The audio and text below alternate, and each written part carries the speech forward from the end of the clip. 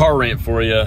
I don't know if you work out and you're able to eat like a ton of food because you burn off a lot of calories in the gym, but when people say to you, oh, you're so lucky you can eat that, I get that a lot from old people who have given up or have never really learned how to work out in the first place, and they seem to put on weight so easily, probably eating donuts and shit, and then they see you eating like a plate of pasta with maybe some chicken, and they're just like, you're so lucky you get to eat that big plate of pasta with some chicken and broccoli.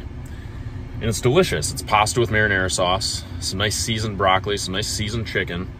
They're like, oh man, maybe some bread on the side. And maybe that's the biggest meal that you've eaten that day. And they're just like, you're so lucky. Oh man, I'm fired up right now. And I think to myself, oh, I'm lucky because for an hour and a half this morning, I got up and I huffed and I puffed and I sweated and I put in effort to myself and I supersetted 5 sets of bench presses with 5 sets of pull-ups and went until I couldn't do any more reps anymore. My muscles aching and burning.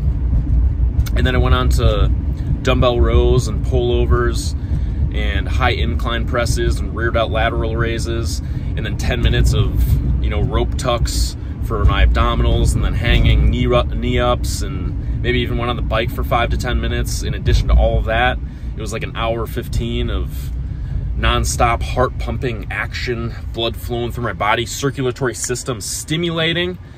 And then later on, I eat a plate of pasta, and oh my gosh, I'm so lucky I get to eat that pasta because I'm just different than that person who got up this morning and was like, oh, I have to go to work today.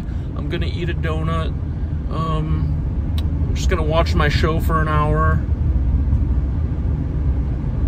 And then I'm gonna go to work and I'm gonna tell Troy he's so lucky that he gets to eat pasta. Shut the fuck up.